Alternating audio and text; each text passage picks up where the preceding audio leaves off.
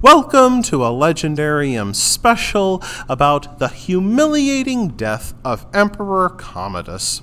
Most of us know Emperor Commodus from the 2000 film Gladiator, directed by Ridley Scott, in which, spoiler alert, Commodus perishes in the Roman Colosseum at the hands of a vengeful Maximus. His real death was very different.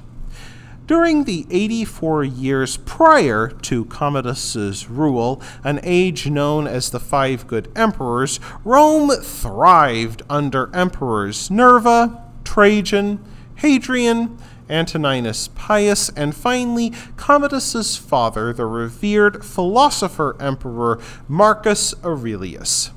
Tragically, Marcus's most grievous fault lay in his disastrous decision to appoint his incompetent and unbalanced 16-year-old son Commodus as co-emperor and successor towards the end of his reign. Though he made several attempts to reform his son by forcing him to serve in army camps, Marcus never grasped that his son should not be allowed to hold power before his death in 180 AD. Commodus became obsessed with sports both in the arena and the bedchamber. Along with his wife Crispina and a chief mistress named Marcia, he kept a harem of 600 concubines divided between young women and boys. He turned over the administration of the empire to his mistress Marcia, said to be a crypto-Christian, and a series of corrupt favorites. After Commodus exiled his wife Brutia Crispina, he treated Marcia as both wife and empress, yet his true passion lay in the Colosseum. Rome's young emperor horrified polite society by fighting as a gladiator. Emperor Commodus especially enjoyed hurling javelins and firing arrows at creatures from a raised platform. He dispatched lions, leopards, elephants, hippos, bears, rhinos, and giraffes, sometimes 100 at a time. On one occasion, using crescent-headed arrows, he shot off the heads of a large flock of ostriches that, although headless, continued to run around the arena as the crowd roared its approval. He once even fought a group of Rome's crippled and sickly citizens after dressing them as monsters and arming them with sponges painted to look like stones. After shooting the cripples down with arrows, he rubbed the blood of his victims upon his clothes and into his hair. He once even ordered dwarves to fight each other to the death with meat cleavers and served a hunchback covered with mustard at an imperial banquet. Things became far worse after the Great Fire of 191 AD. It left Rome in shambles and destroyed many great landmarks like the Temple of Vesta. Yet Commodus seized the chance to hold a second founding of the city and declared himself to be the second founder of Rome. He renamed Rome the city of Colonia Lucia Annia Commodiana. He declared that Romans would be known as Commodiani, the legions renamed Commodianae, the Egyptian grain fleet would be renamed the Alexandria Commodiana Togata, and the Senate would be entitled the Commodian Fortunate Senate. Imagine being a Roman citizen going to listen to the newsreader and learning that you were no longer a Roman, but a Commodianii.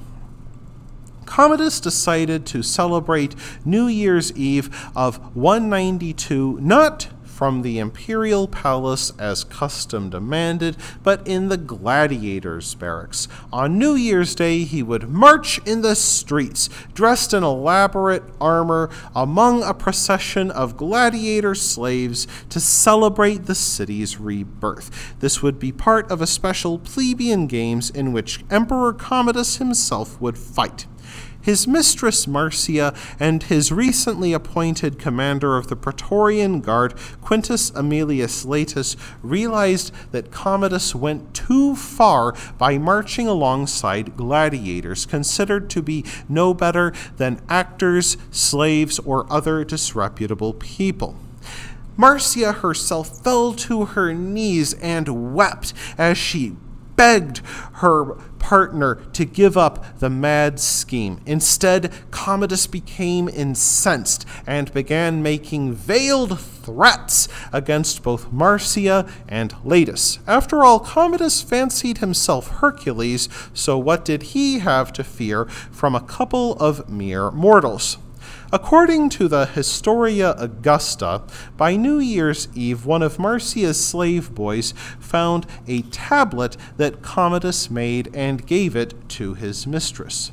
Marcia found it to be a list of names that Commodus wanted executed as part of his New Year's Day celebrations, and she found both her name on the list and that of Quintus Latus. She shared it with Latus and the palace chamberlain Eclectus, and they immediately agreed upon a plan to retire Commodus from both politics and life. They would make the city prefect Publius Pertinax the new emperor.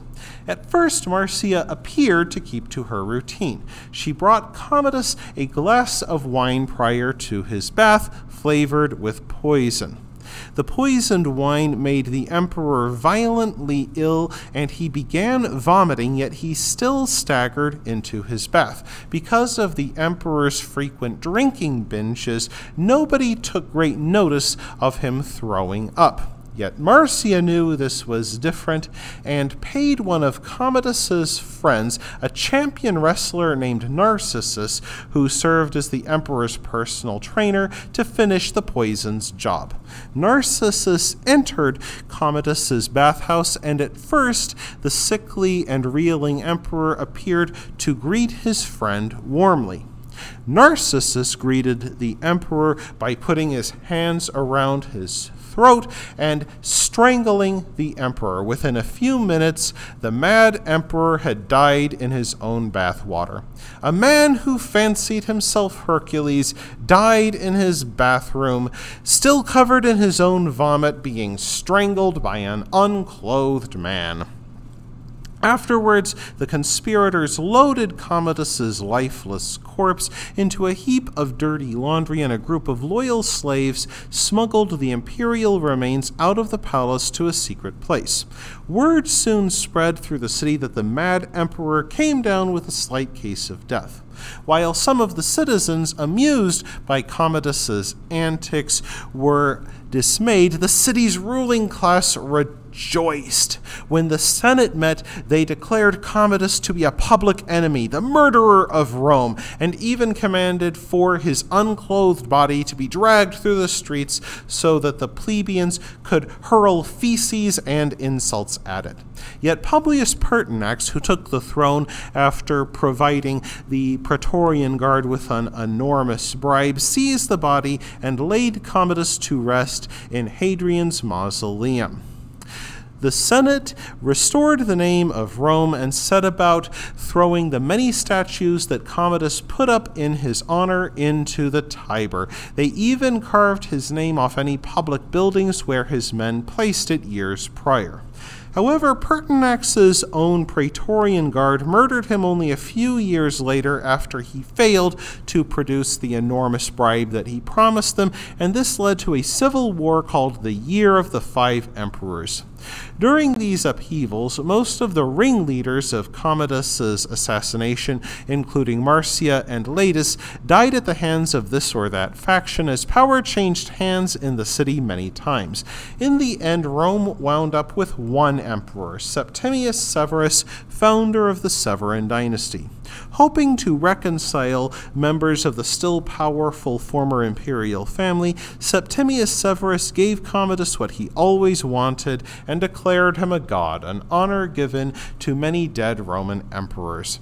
That wraps things up for this episode of the Legendarium. I hope you enjoyed it. If you did, press like. If you want to see more, press subscribe. And if you've got anything to say, let me know in the comments section. Thanks again for joining me, and I hope that you have a great rest of the day.